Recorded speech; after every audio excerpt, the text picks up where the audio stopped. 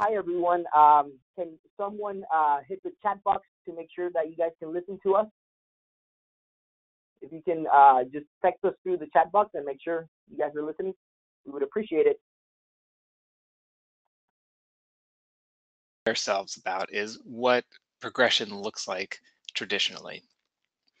I think current metrics out there do a little bit of the lift of understanding how students progress. And I think on the bottom, we really only see students in these few moments, right? When they walk through the door on day one, we see.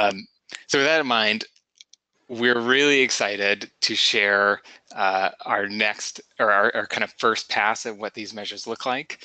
And to kick things off, I'm going to let Todd take us through the first two. Thanks, Cameron.